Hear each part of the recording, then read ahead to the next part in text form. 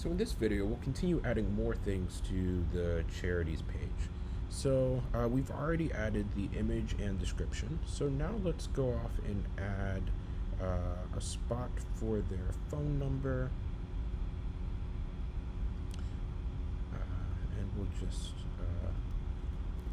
phone number label. And then we'll add something for their description.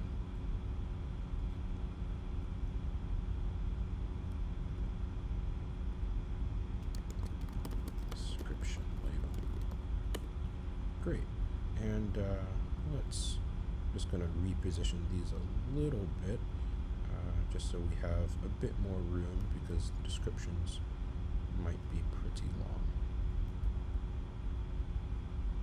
And then give this kind of a lot of room just in case we have a lot of information. Great, so let's go to the blocks and we'll do more or less the same thing we've been doing before. So for the phone numbers text, I'll copy actually what we did before and change the phone number, and then I'll also do the same thing for the description label, so to be the description. So now when the screen opens, the logos picture will be the logo from the charities table at the row that we selected. Same thing for the charity name, now the phone number, now the description. So we're going to go back to the design, go to screen 1 because we need to start at the beginning of our app, and hit play.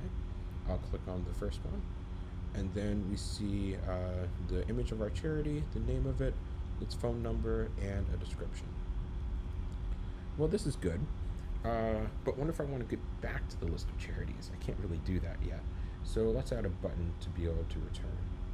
So I'm going to add a button here, like to the top, and then we'll just say, we'll just call it a back button. We'll go to our blocks. Oh, and I guess we'll rename this button to be called back button.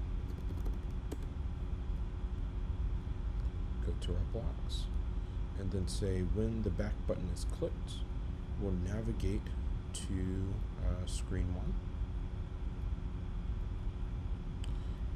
So now let's go back to screen 1 and test this out. We'll hit play. I'm able to click on this. I'm able to see the information about the charity.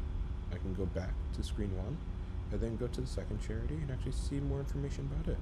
So this allows me to be able to explore all the different charities that we've selected.